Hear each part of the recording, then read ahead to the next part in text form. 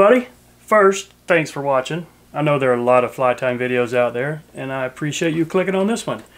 This pattern is called a Kings River Caddis. I'll explain the materials as I go and put the recipe in the description. So first off, I've got a size 12 standard dry fly hook in here. Putting down a layer of black 8/0 UTC. Let's take it back to start of the bend, about where the barb would be if this was a barbed hook. That's fine right there, maybe one turn a little further back.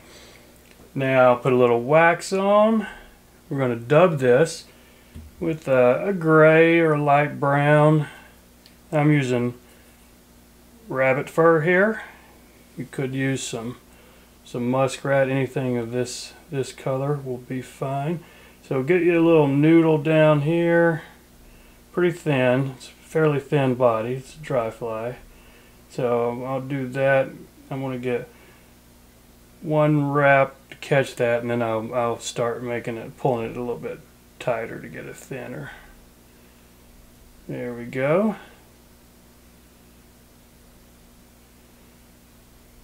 Now you can build a little taper on this if you want.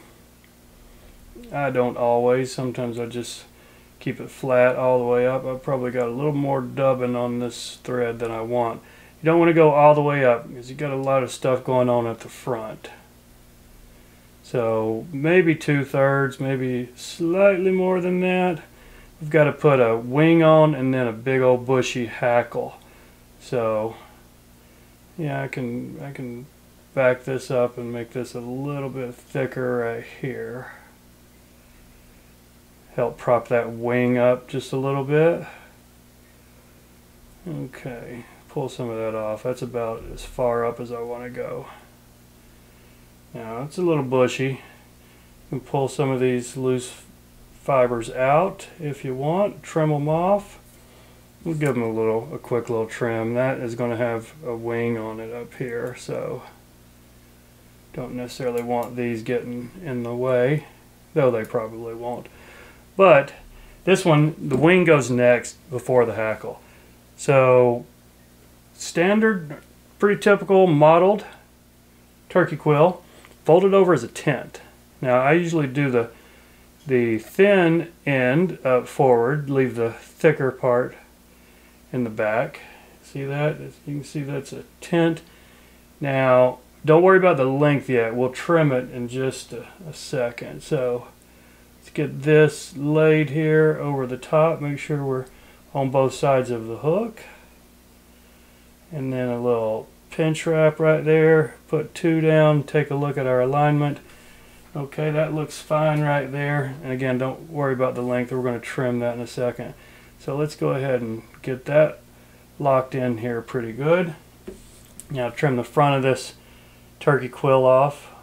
Get it as low as you can. Doesn't have to be perfect because we're going to bury that and wrap some hackle on it here in just a second.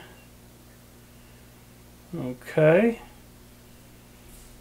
So for the hackle, I got a brown badger type right here. It's got a bright side on one and then a dull side. So snip off first couple of fibers, just get you a good tie-in point here. And let's see, let's pull that back a little bit so we're not crowding our eye. And this thing, you'll want probably a good 8 or 10 wraps if you can get them.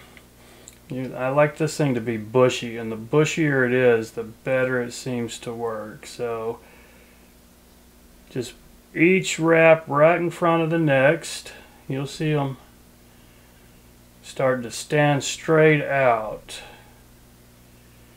Now we might have some leaning toward the front. When we get way up here, we can push those back when we're tying our head. So that's probably enough right there. I think that might have only been about 6 wraps, but let's go ahead and lock that in. Zigzag this through. So we got that locked right there. Okay, and I'm going to go ahead and get one more lock and wrap through there. So I can spin this, trim off this. Now the good thing about these long badger hackles, you could probably get 2 flies out of each feather. So, it looks awful bushy right there, right? Yeah, it sure does. So we'll go ahead and I'm going to leave that wing on it for just a second, but pull these back, pinch them under here the best you can. Might have some that sneak out the front. Just try to not trap any that are going to be sticking up forward. So there we go. That's pretty bushy, and it gives me a little bit of room for a head up here and some room for a whip finish. So let's see, this is a little bit tricky to get your whip finish in here without trapping these fibers sticking forward. I'm going to try to get 4 turns on it right here. I think I did, and let's see, did I? I did not. Okay, that was success. Sometimes you get a few of those fibers in your whip finish.